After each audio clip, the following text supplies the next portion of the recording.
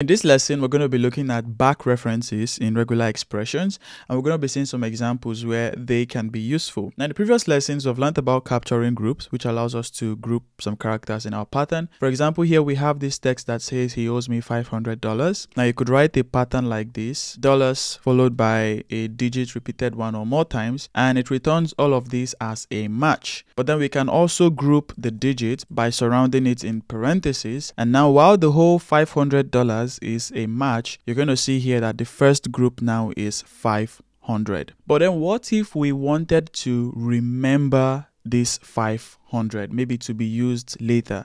Let's say our string is he owes me $500, dollars and 500. What if we wanted to match this 500 here and this 500 here? Then this is where you can use a back reference. A back reference, you can think of it as a variable in the Regex engine that allows you to keep track of the groups that you have captured. And now in the Regex engine, we can keep track of this group and then we can refer to it later on with a backward slash and 1. So by doing backward slash and 1, basically what is captured here is going to be replaced here. So now I can do something like this. Then maybe I can do the wildcard character, put my asterisk, and then I can put slash 1. And what you can see here now is that it matches $500, which is this part. Then we have the rest of this, which is represented with the wildcard. And then we have this backward slash 1, which is going to be replaced with 500 in our case, because 500 is the group that was captured here. Now, if I should change this to 600, you're going to see this is no longer a match because 500 is captured in the group and this backward slash 1 refers to the 500, but this is not 500 here. But then if we change this to 600, you can see that it becomes a match because the Regex engine keeps track of this first match, and then this first match can be used later on with backward slash 1. If it was a case where we have two groups, let's say this was also in a group like this, then we can also refer to it as backward slash 2, and backward slash 3 is going to be for the third group and so on. But in our case, I just want only one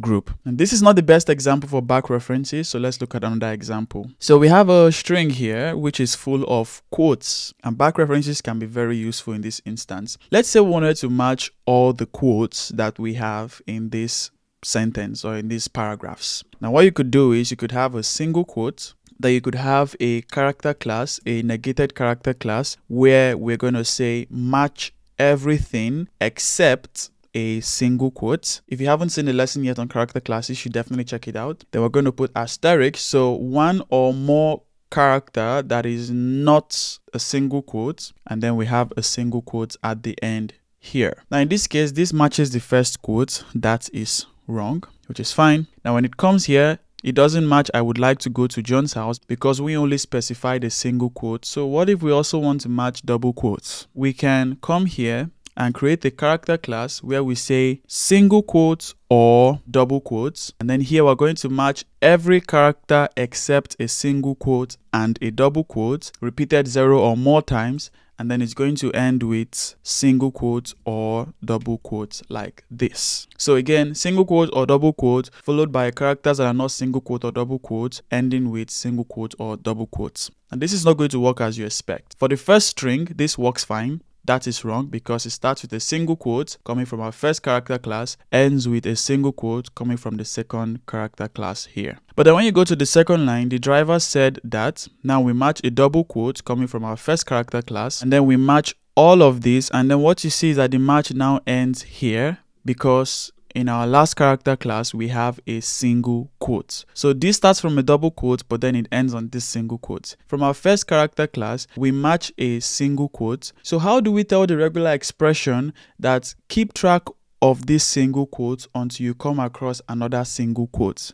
And in the case where you match a double quote, keep track of that double quote until you see another double quote instead of starting from a double quote and ending with a single quote. This is where we can use back references again. So what we can do now is that we can put this in a capturing group because back references only work with groups. By the way, if you are using a non-capturing group, you will not be able to use a back reference. You can only use back references for groups that you have captured. So now when you have this, now I can remove all of this. So I can say this group And remember, it's going to be saved in /1. And instead of using a negated character class here, I can instead just use the wildcard and then this asterisk. So 0 or more of any character. And then this is going to end in my back reference. And so in the case that it matches one single quote from this group, then we have one single quote followed by a bunch of other characters followed by another single quote. And in the case that it matches a double quote, then I have double quotes followed by a bunch of other characters followed by another double quote.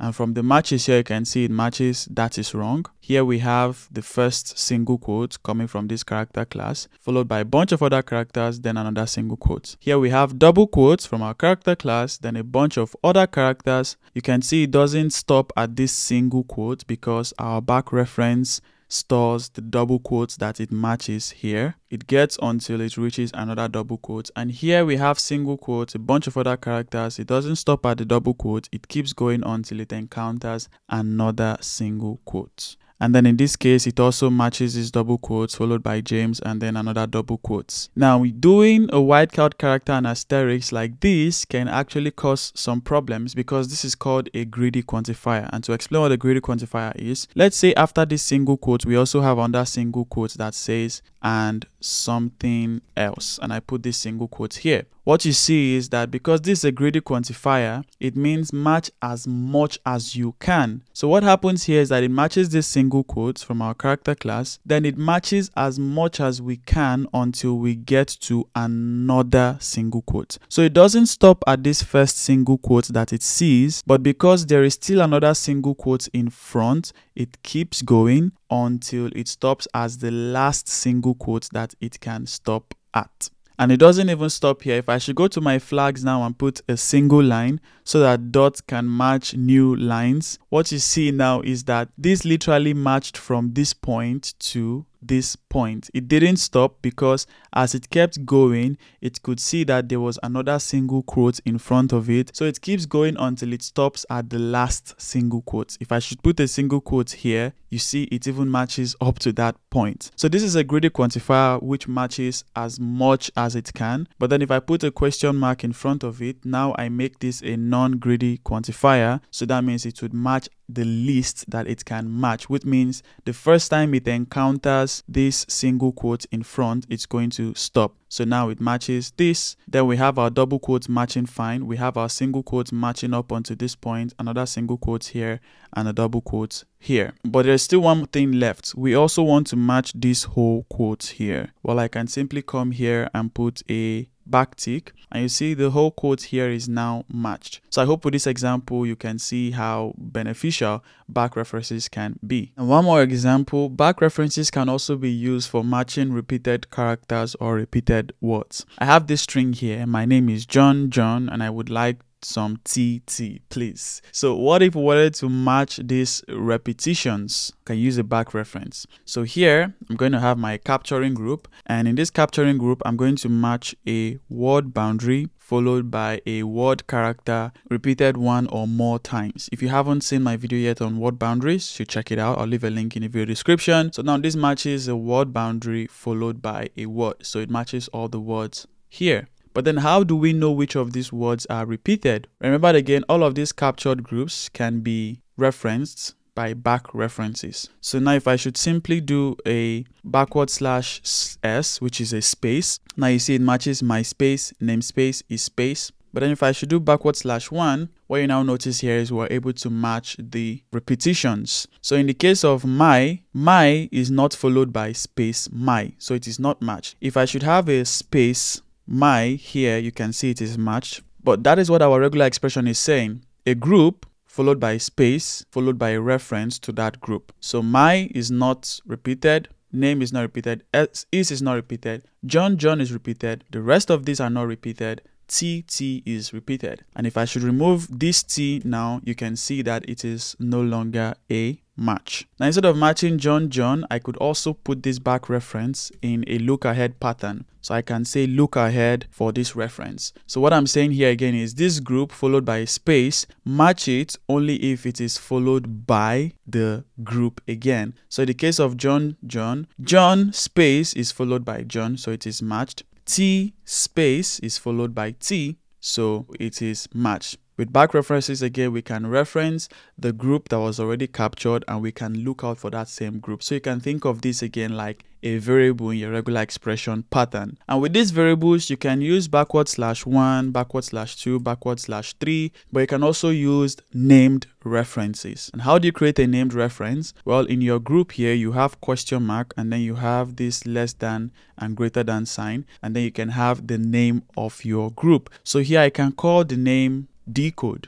I can reference it by /k, and then I have the name, which is Deeecode. So this is the name of the group, and I can reference it here with /k and the name. So you can either use named references or you can use numbered references. 1 referring to the first group, 2 referring to the second group, 3 referring to the third group, and so on. Back reference is a very important feature in regular expressions, and depending on the problem you're trying to solve or the pattern you're trying to create, they can be very helpful. And I hope that with these examples I've shown you here, you have been able to see where back references can be useful. I have many more lessons on this simplified regular expressions course. You should definitely check them out. You see some lessons currently on the screen. Please subscribe, give this video a like, and share with others if you enjoyed it.